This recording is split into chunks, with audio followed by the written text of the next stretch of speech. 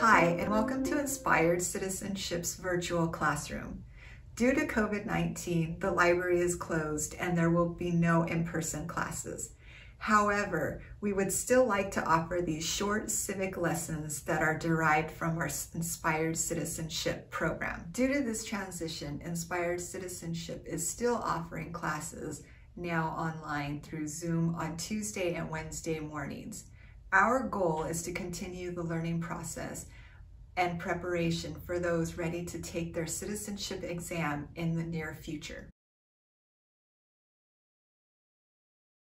Sometimes we look at our government as an entity that is only there to make laws for us to follow. That is not true. We can participate in our government in many ways. Our government is a democracy, which means we can participate.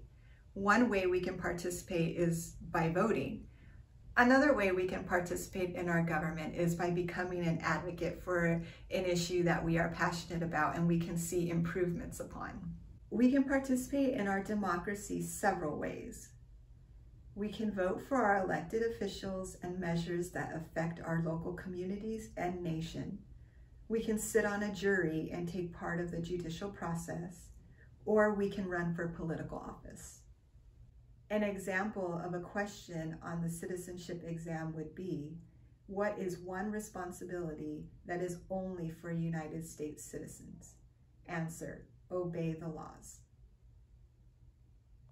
Thank you for watching this short civic lesson. Please stay tuned to this channel for more of these lessons and for more information on the library programs that we have.